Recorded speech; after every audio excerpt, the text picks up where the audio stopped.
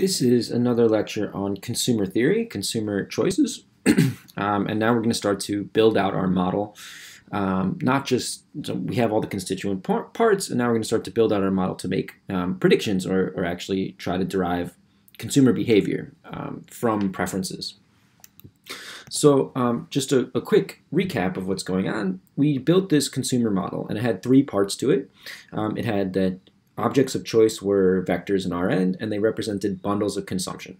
So a vector in R3 would be three different types of consumption, something like apples, bananas, and cherries. And each element of the vector would correspond to the number of bananas, apples, bananas, and cherries. And these are indivisible goods, so they can take any positive real number. They don't have to be integer amounts. The second part was a budget set. So we said that not every bundle of goods is choosable, is a feasible bundle. The only ones that can be chosen are those that are affordable. And what we mean by affordable is that there's a vector of prices. That's also a vector in Rn, which describes the price of apples, bananas, and cherries. And the total cost of a bundle is the dot product or inner product between the price vector and the bundle, right? So it's the price of apples times the amount of apples plus the price of bananas times the amount of bananas plus the price of cherries times the amount of cherries. And we need that cost, the total cost of the bundle, is less than some predetermined income. And for the moment, we're taking prices as given, and we're taking the income as given. We're assuming that this just comes from the sky, and we're going to worry about where those things come from later in the course. Now what we're going to want to do with that model is, and the third part of the model is a utility function, which describes how much does the consumer like each bundle. And remember that this is a function that takes vectors in Rn and assigns them some number. And what matters is if a number is bigger, the number assigned to a bundle, the utility assigned to a bundle, is bigger than the utility assigned to some other bundle.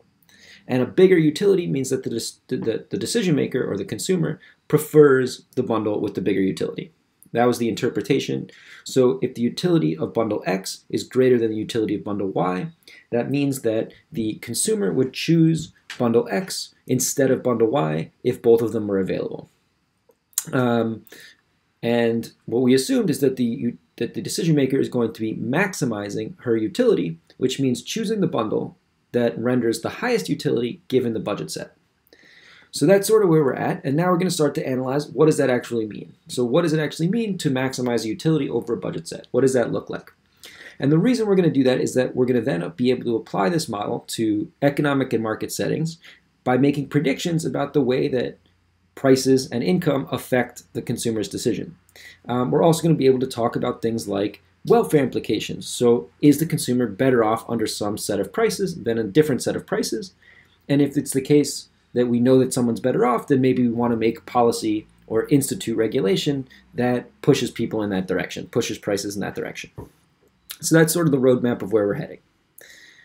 Now, recall that notationally, a consumer has an income, which we're going to denote by I. I is a real number, that's just the amount of money that the consumer has, and faces some prices, P, and P is a vector in Rn. So when we're working in Rn, we have to have a price for each good. So if we're thinking about R3 and the three fruits, this would be P1 is the price of apples, P2 is the price of bananas, and P3 is the price of cherries. This defines a decision problem, which is going to be represented by the budget set given P and I, and that's all vectors in Rn. Really, it should be Rn plus. We only allow positive consumption for the moment. We don't think that you can owe bananas or owe cherries. So these are going to be positive vectors such that the price times the quantity summed across all the goods is less than the income. Now, because we're assuming that these things are linearly traded off, so that the price is constant. What I mean by linearly traded off is that the prices are constant. So if you buy one apple, you're paying the same price as if you buy 100 apples. There's no quantity discounts or bundling or anything like that, which is the case in the real world, and of course would throw a wrench into all of our analysis. And you could redo this with more complicated situations where you say, if you buy more than 10 units, you get it for cheaper, right? And believe me, that's going to cause some problems. And you might even try to think about what problems are those going to cause. So that's a good exercise. What is the problem if, thinking down the line, what is the problem that arises if we get rid of this constant price trade-off? But given that there's constant prices, notice that this is what a budget set looks like. On the y-axis, we have, if there's two goods on the y-axis, you can buy I divided by py worth of y if that's all you buy. So if all you're buying is y and you spend all your money on it, you can buy your entire budget divided by the price of y. Right? So if your budget was 10 and the cost was 5, you could buy 2 units. If your budget was 100 and the cost was 20, you could buy still 5 units. So on the x-axis, you have the same thing, but it's I over px. That's how much of x you could buy if all you bought was x. And your budget set is everything that lies on the line below the line that connects them. Okay? And the slope of that line is negative px divided by py. Right? So it's pretty easy to see that that's the case if you just play around with this stuff. Maybe draw out an example or two and convince yourself that the slope of that line is negative px over py. So there's an assumption lurking behind here, and that's that prices do not change in the amount purchased. This is sort of what I was talking about before. In fact, we're really not even assuming that, we're just assuming the prices come from somewhere, and we're going to analyze where they come from later. But for right now, we're taking prices as given, and that's called a price-taking assumption. It simplifies the analysis, despite being sort of a suspect of an assumption, and we will return to it. So here's what we have. Here's the setup. We have a utility function, we have an income, we have prices. Those things are all given to us, and now the question is, what does the consumer choose? Right? That is our problem as an economist, is to say, given the utility function, given the income, given the vector of prices, what is the bundle that the decision maker will choose, that the consumer will choose? And the solution to that is going to be to maximize the utility function, subject to x being inside of that budget set. So recall that the argmax of u of x means that we're going to choose an x which maximizes u. So argmax means a vector that maximizes the function. So argmax means the argument that maximizes the following function. And it's subject to a constraint that x is an element of the budget set, right? So we can't choose an arbitrary bundle. Maybe we choose infinite amounts. Instead, we're just choosing one that's affordable. So one inside that budget set that's defined by our income and our vector of prices. These are the bundles that satisfy that equation, right? Or satisfy this optimization problem, that are the argmax, are going to be the ones that the consumer might demand when she faces the prices and income. And we're going to give a name to that because this is something of particular interest, so we're going to call it Walrasian Demand. So this is named after a guy named Walra. And we're going to hear a lot about Walra. It's a bit of a tongue twister of a name. We're going to hear a bunch about him. He's done a lot of stuff on the foundation of consumer theory. He gets named quite often. And sometimes this is also called Marshallian Demand for Marshall. So if you hear Marshallian Demand in a different, different course or a different textbook, that's the same thing. And sometimes it's called uncompensated demand. And the reason it's called uncompensated demand will become clear later, but really what it means is that you're not compensated for changes in price. Hold off on that, and we will get back to it. So what is the Walrasian demand? It's a correspondence from Rn++ times R plus to Rn plus. So what does that mean? Let's try to parse, right? This means that it's a function, it's a mathematical function, comes from somewhere and goes to somewhere. So the first Rn++ is the vector of prices, right? So that's a vector of prices. And the second R plus is the income. So it says, given a vector of prices and an income, I want you to return me a vector in Rn plus, which is going to be the bundle of consumption. Okay, so it's a correspondence, means that it can be many valued. It might not be that there's a unique solution to this. There might be more than one bundle that's maximal. And we're going to want to understand all of the budget, all of the things the consumer might demand. So the Walrasian demand is the set of all points that maximize U subject to P and I, according to P and I, so subject to being in the budget set. So the definition, the formal definition is below us. X star has two arguments. It has two arguments, a vector of prices and an income. And given the vector of prices and an income, X star is the maximum of the utility function subject to the bundle being affordable, which means P dot Y is less than I.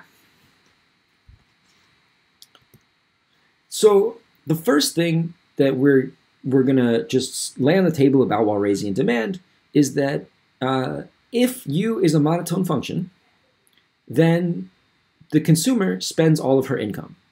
And that's going to be essentially, this is always true. In fact, it's true in a more general context. U doesn't have to be strictly monotone. It can have a weaker property called local non-satiation, which don't worry about. But for this class, we can think about strictly monotone U.